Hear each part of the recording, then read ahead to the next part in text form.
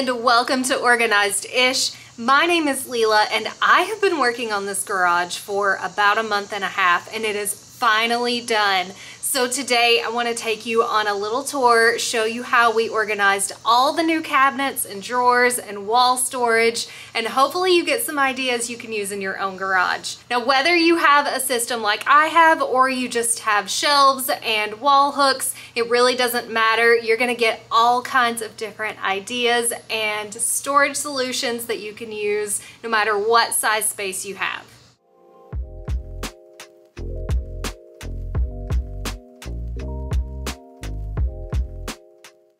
We're gonna kick this off right in front of the stairs because this is the first thing you see when you come into the garage from being outside. And this wall is put up with slat walls. We got the slat walls from Modular Closets and it really allows us to customize how we store things and rearrange over and over again based on the season and our needs. So this section really just holds like a bunch of mismatched things, but also the things that we use most frequently. So we're able to get to our extension cords and ladders and moving furniture supplies. Everything is all right here and accessible. And all of these things used to be on the floor, so it's really helpful to have them off the floor and on the wall. We also have this area here where we're able to keep all of our different chargers for like outdoor toys and smaller battery operated tools. All this can be stored right here. We're not having to dig around and try to find the different chargers. And we also have a couple of drawers that just hold some outdoor random things and blankets that we can put in the back of the truck when we're moving furniture. We also just got this new refrigerator and right now it's empty, but I will be organizing it eventually. So let's move over to this side, and this area I really didn't know what to do with. The cabinets wouldn't fit here, and so I put some of these rails from Walmart. They're really, really affordable and you can use them in any space, and they're super strong too. Like they're holding 3 of those fold-up tables down below, and I'm just using different hooks to hold up the skateboard and croquet stuff. And I also have this command hook for the broom. That way we always can find it because it seems to end up in a different place in the garage all the time. Now this side of the garage is kind of like the workshop side. We got these cabinets and drawers and countertops from Modular Closets, and they are exactly what I have dreamed of. I love to have things closed up, and before we just had shelves and all these cabinets were open. And if you're on a small budget, that's still a really great option for your garage. I know this looks really different than being on regular plastic shelves, but when you strip it down and you ignore the fact that there's doors and adjustable shelves here, it really is just shelves and containers. So whether you have a $40 shelf budget or a $300 shelf budget, shelves all do the same thing. They all hold the same items. And when you're organizing a garage, it's a great idea to incorporate things that aren't really made for a garage. Like this can riser, I'm able to put all the spray cans on and I can access the ones in the back without having to dig everything out and knock everything over. And to save on containers, I had a couple of these penny jars that I was going to donate because I wasn't using them in the house anymore, and I decided just to put them here to store gloves and paint can covers, and I reused as many containers as I could just to keep everything separated. So that is the paint and home hardware cabinet. This one is kind of like the outdoor section, and if you keep birdseed, my biggest tip is to use one of these containers that has a gasket inside. It's like a squishy, spongy material that helps lock in the seal of the container, and they keep mice out. So I don't use them for every container because they are pretty expensive, but they are really helpful for anything that you have food or fabric items in. One thing I really wanted to incorporate when I was planning this garage remodel was adding drawers. Before, we had everything in containers and they were all just stacked up, which was really great and easy, but I found myself putting things on the counter instead of actually putting them away because of the hassle of taking the containers down and taking the lid off and putting the things in and then putting the lid back on and putting them back on the shelf. So having these drawers has been really helpful for me just because it makes me not be as lazy. I have some that are kind of like junk drawers like this where it's just a mismatch, and others that hold very specific items like these containers that I use for organizing.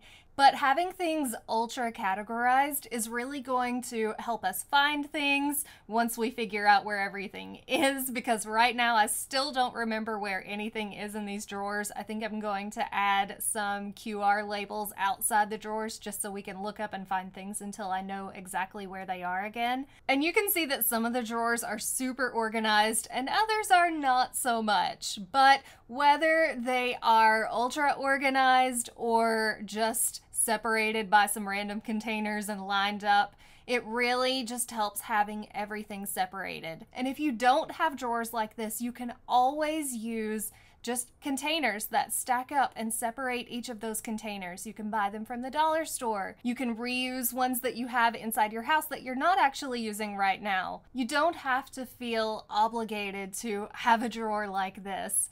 I did not always have this. My garage was about as cheap as I could possibly get when it came to organization, and this is just something that you build up to. Now, when it comes to storing my larger tools, I have them on more of these slat walls. Before, I had them hung up on metal pegboards, and they worked out well. But this slat wall is extra strong, and I really like being able to customize it. I can rearrange it as I need to. Right now I have it pretty spaced out and just pretty looking, but I have a feeling eventually I'm going to add more things. I thought about adding my smaller tools up here, like the screwdrivers and everything you saw in that drawer, but it just kind of felt cluttered and messy, and I like just having them inside the drawers. Another thing that I'm really excited about with this new system is the countertops. Before, I just had a little table that was in here and it didn't really hold much. It wasn't a lot of space to work on. So having this giant countertop is going to be really helpful. We added this extra little open space so we could put a stool here, and my sawhorses fit perfectly, which was always something that was really hard to store because they're kind of bulky and awkward, but they just so happen to fit perfectly here. And speaking of perfection, we just need to talk about this sign for a minute. I ordered it from Etsy and it's my exact logo on this like cutout wood, and it just looks so nice and clean, and it adds a little bit of specialness to this plain gray slat wall that's just full of tools.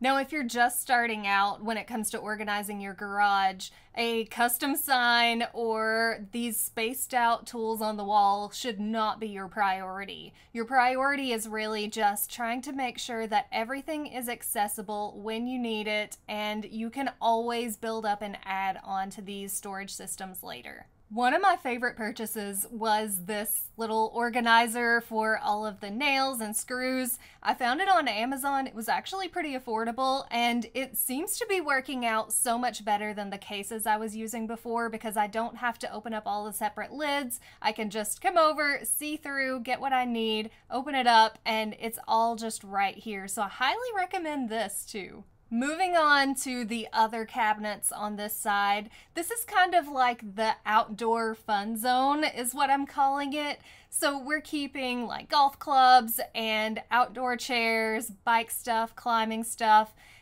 just some random things like cat carriers and small coolers, and then also all of my son's outdoor toys. So his ball toys we just put inside a container. I could have done something specialty, and we had something specialty before, but it seemed like it wasn't always getting used, and so just having this container where he can just throw the balls right in the container and just go back to his day is going to make cleanup faster and easier, and I feel like the things aren't going to just be sitting out in the floor anymore.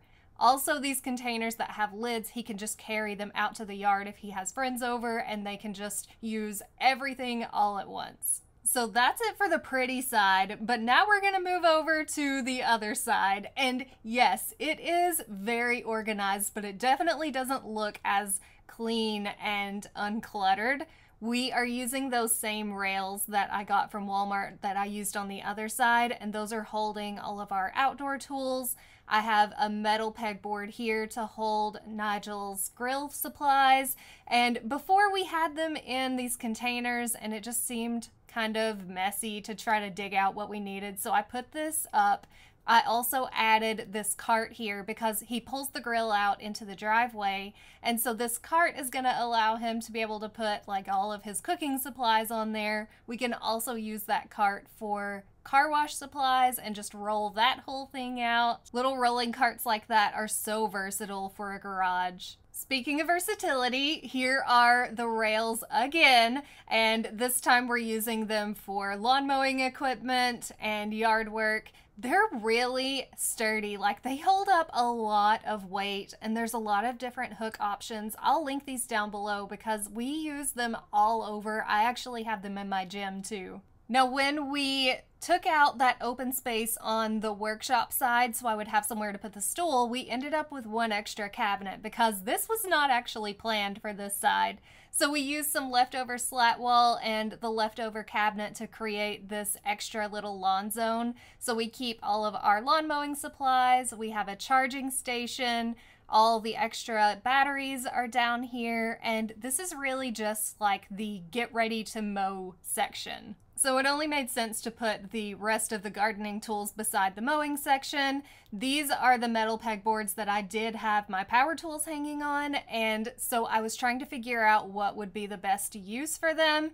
Right now, the gardening supplies are what's working out well over here. I do plan on adding more gardening supplies as I am kind of getting into gardening, so I feel like I'm gonna outgrow this space, but for right now it works. Now, this last corner of the garage, I skipped over quickly just so we could talk about the lawn stuff, but it does kind of look cluttered on camera, but in real life, it's not that bad at all. These are shelves that I got from Walmart, and the containers are from Walmart too. Everything was super affordable, and I just made them look nicer by using my Cricut to add these labels, and I bought the QR codes from Amazon to help me keep inventory of all of our decorations. And in the back, we don't use that door ever, so I just stacked up the tree containers and our skeletons just hanging out on top, and then we just have the bike sitting in front. I thought about trying to hang the bikes, but there wasn't really anywhere to do it, and they're heavy and bulky, and so I thought that they would just be used more often if they were just accessible to just roll out. If you've been planning to clean up and organize your own garage, I hope that you got some ideas. No matter what size your budget is, just always try to remember that the key is to make sure that you can access the things that you need when you need them, and you can always upgrade your storage and add pretty labels later on. And remember that it is just a garage, it's not a showroom.